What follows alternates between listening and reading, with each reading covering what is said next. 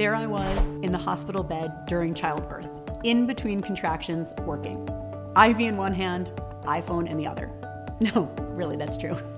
While I loved working in media, I knew I needed to make a change. I didn't want to be the cliche career woman boss lady who never sees her kids. But figuring out what I did want and how to get there, that's taken me on an epic journey. I'm now the main character in a story I can't put down. Let me back up. When I was a kid, I was always very creative. I had a successful jewelry company for many years. I graduated from Penn, then spent a year backpacking around the world by myself. Yeah, it was kind of amazing.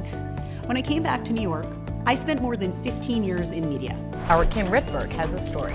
Writing and directing for TV news, business, and lifestyle shows. I worked at Netflix and People magazine. I covered everything from presidential inaugurations to red carpets.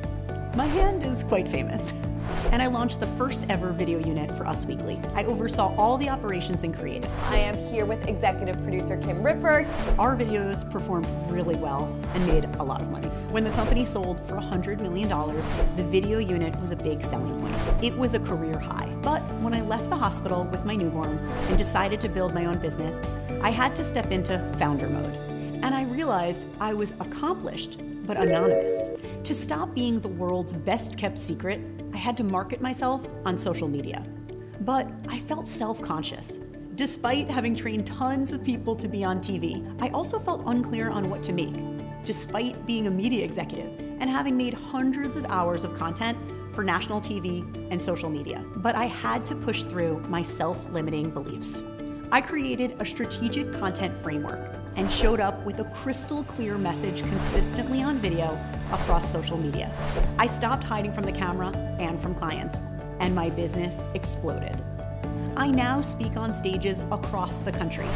I've been featured in major publications, including Forbes and Business Insider. And I've won 6 awards for 2 nonprofit video projects. It's been so gratifying, but it's not just about me.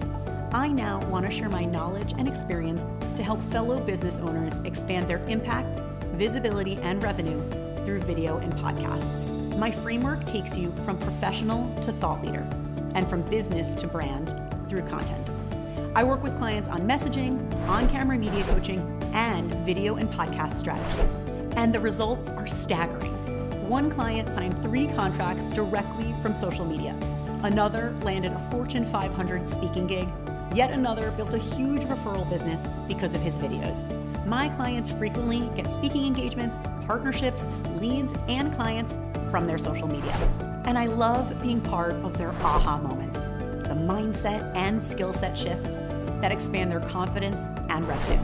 And for me, the best part of this path is that I've found my purpose.